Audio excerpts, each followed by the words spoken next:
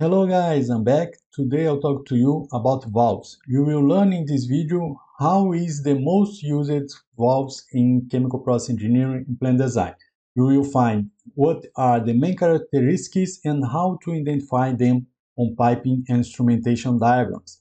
My name is Jeferson Costa and I teach students, graduates and engineers how to work with chemical process engineering and plant design. To start with, what is valve? By definition, valves are mechanical devices specifically designed to direct, start, stop, mix, or regulate the flow, pressure, or temperature of a fluid. Valves can be designed to handle either liquids or gas applications. And most important to understand from this definition is that the working principle of a valve depends on its orifice. Different types of valves will have different orifices, and that will lead to different pressure drop and also different flow through the valve. Valves can be classified in different ways. For instance, considering the method of flow regulation, we can classify the valves based on closing down, sliding, rotating, flexing of valve body. These classifications can be also extended for control valves that is nothing more than a valve with an automatic actuator. So if we go to the classification, we will find the same types of valves that's available in the classification by the method of flow regulation. But in the point of view of chemical process engineering and plant design, the most important classification is based on its function. So the four main functions for a valve is isolation, regulation, flow restriction, and relief. Now I will share with you the main characteristics and selection of the most used valves in the industry. And just as a reminder, if you want to have access for free to this presentation, you just need to look at the link available in the description of this video. Let's start with a gate valve. A gate valve is one of the most used valves for isolation of equipment and systems. Some of the characteristics of a gate valve includes the gate is lowered to cut off the flow because in its construction we have a disc that goes up or goes down to isolate the fluid. This valve most often is used for isolation, especially because of its construction, and it is cheaper than other valves depending on the size. There is a very low pressure drop when full open because the orifice of this kind of valve leads to the same size of the pipe. So when the valve is full open, the disk will be in this compartment, and because of that we will have the full bore of the pipeline available for flow of fluid. And in the other hand, there is a long stroke required to open and close the valve. What it means? It means that if my gate valve is closed, to have it at open position, I need to do many turns in the hand wheel, and because of that, it's not used for controlling of fluids, although for sure gate valve can be used for throttling. In terms of P&ID, here you can see the main symbol or the most used symbol for representing a gate valve. And in the system, we can see a gate valve upstream of a bundle of heat exchangers, downstream, and also in the bypass with the nomenclature NC. NC in this pipe instrumentation diagram means normally closed. So in normal operation, this valve here will be full open, this valve here will be full open, this one here will be closed. And if I need to do some kind of maintenance in the heat exchangers, I can, for instance, open this bypass and close the upstream valve and downstream valve, and with that isolate the system. Now let's take a look in the globe valve. The globe valve is one of the most used valve for controlling of fluids in the industry. So one of the characteristics of a globe valve includes a large pressure drop, because now instead of having the full bore of the pipeline available for flow of fluid when the valve is full open, now I have a different route to the fluid be able to pass through the valve. So I have here my plug regarding the globe valve, and my fluid will go from the bottom to the top, and after that go to the pipe in a S-shaped flow. So because of that, the globe valve most common has the highest pressure drop considering the comparison with others valve. Something important to mention is that different from the gate valve that I can install in any direction, for globe valve it's important to install according to the direction of the flow, of the system. So if my system goes from the left side to the right side, you will find in a globe valve in its body the arrow indicating the direction. So I will not, or I should not install the globe valve in a opposite direction that is shown in the body. Its nomenclature or its the identification is because of its body very similar to a globe, and taking into consideration the pipe instrumentation diagram, a globe valve most often is shown by its symbol here that you can see, and it is found most often in control valves and in bypass for control valves. Verify that different from the previous drawing, this bypass here is to control the fluid in the absence of the control valve. That's not the case in the other one. And if I need to do the isolation of the system, I have here gate valves to do the isolation. And for controlling of the system, I have the globe valve. As we can do the throttling of the fluids with the gate valve, I can also do the isolation of the system with a globe valve, but it's not common because the globe valve is more expensive than a gate valve. So if I need only do isolation, most probably I will select a gate valve instead of a globe valve. Another valve used in the industry is the ball valve, and to be sincere, it is my most favorite valve because it can be used for regulation and also for isolation. It will depend on the characteristics of the process, of course, and how much pressure drop you have available.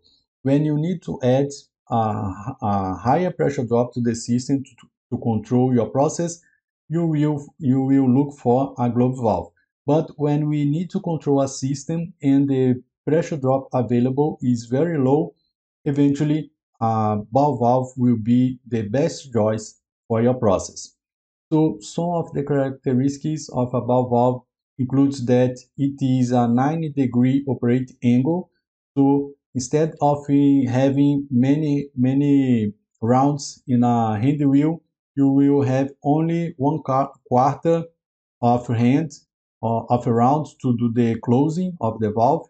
You can see that when it is full open, we have the full bore, so it leads to a very low pressure drop, and it can be used for liquid and gases as we have in the gate valve and also in the globe valve.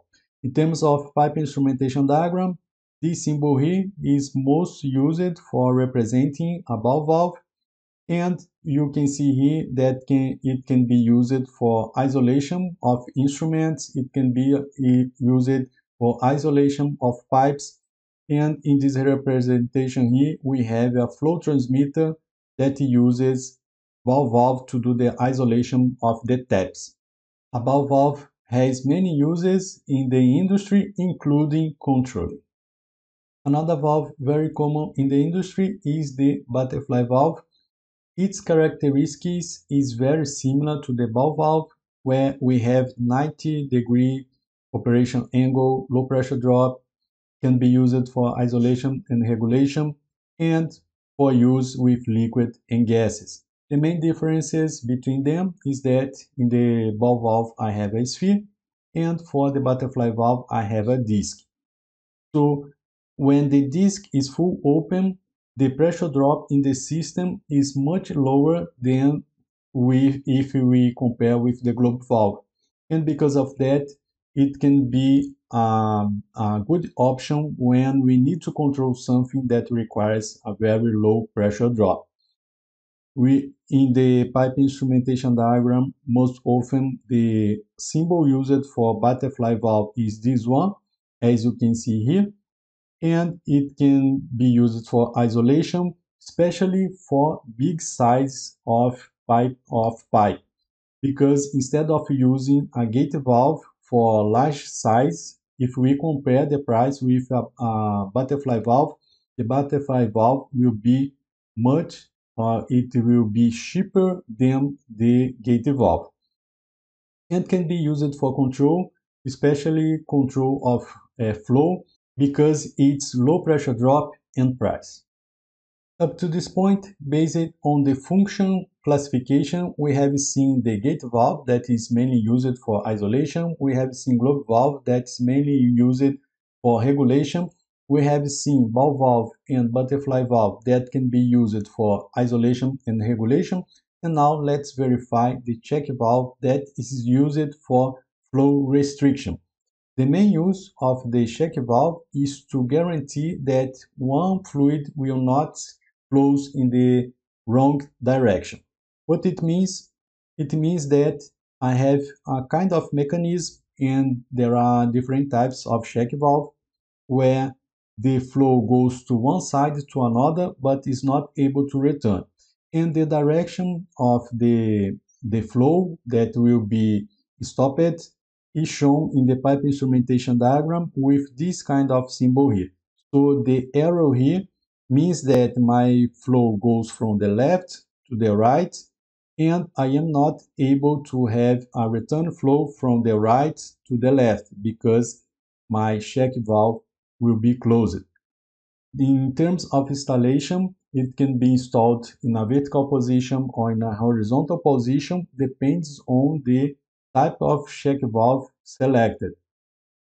And the choice to use a check valve, it's most common when we have a parallel system. For instance, if we have pumps in parallel, if we have compressors in parallel, or if we have systems with different pressures, we will use a check valve to guarantee that the flow will stop if it goes in a wrong direction. Now I will share with you a selection chart where you will be able to verify how to select a valve based on the characteristics of regulation and also based on the fluid. But before doing that, get this opportunity to give your like to this video and also to subscribe to this channel if you want to know more about chemical process engineering and plant design. In this chart, you can see how to select a valve based on the mode of flow regulation and also characteristics of the fluid.